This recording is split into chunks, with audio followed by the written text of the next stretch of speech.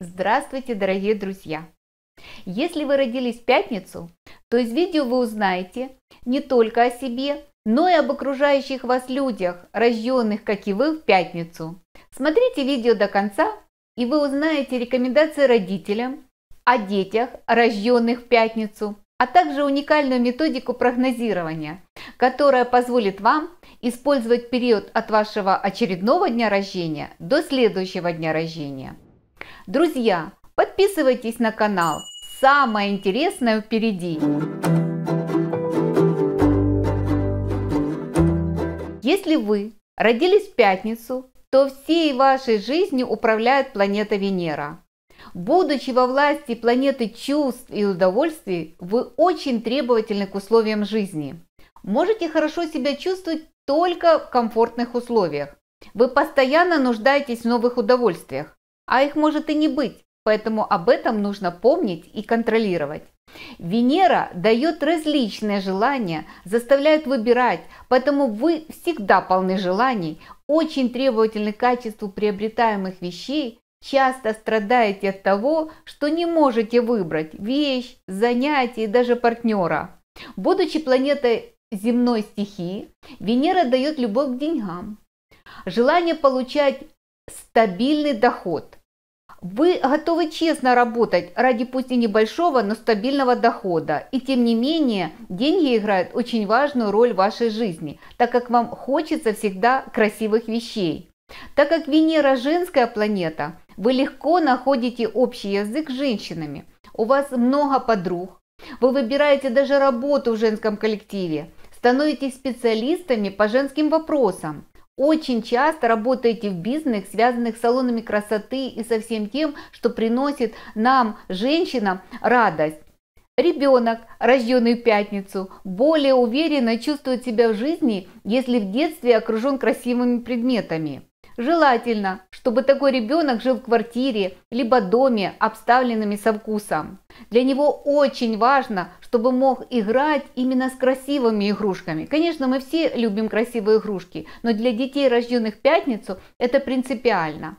Этого ребенка очень полезно научить делать своими руками необходимые ему вещи, в том числе и для себя, и для тех, кого он любит. Чем больше он способен сделать своими руками, тем увереннее он будет себя чувствовать и большего будет достигать в жизни. Посмотрите, подумайте, вспомните, были ли вы в детстве окружены красивыми игрушками и что сейчас необходимо делать для того, чтобы свою жизнь наладить в нужном русле. И еще, особенно это важно для деток, чтобы их окружало все красивое в жизни, у которых в дате рождения нет одновременно единицы, четверки и семерки. Пример вам приведу. Например, ребенок родился 20.05.2015 года, то есть нету 2005 года, то есть нету единички, четверки и семерки. Вы значительно улучшите судьбу ребенка и застрахуете его от потенциальных комплексов, если в детстве научите его выбирать. Почаще спрашивайте его, что он именно хочет, что ему нужно. Обязательно для него нужно научиться выбирать необходимую ему вещь из ряда подобных и желательно как можно быстрее. Дорогие друзья, есть замечательная методика прогнозирования, связанная с днями недели. Вы, наверное, заметили, что в разные годы ваш день рождения приходится на разные дни недели. То есть один раз он в пятницу, другой раз в субботу, а иногда во вторник.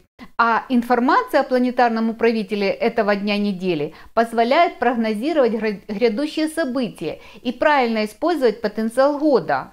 Если ваш текущий день рождения пришелся на пятницу, значит весь год до следующего дня рождения вы будете находиться под влиянием Венеры. И такой год называется годом Венеры.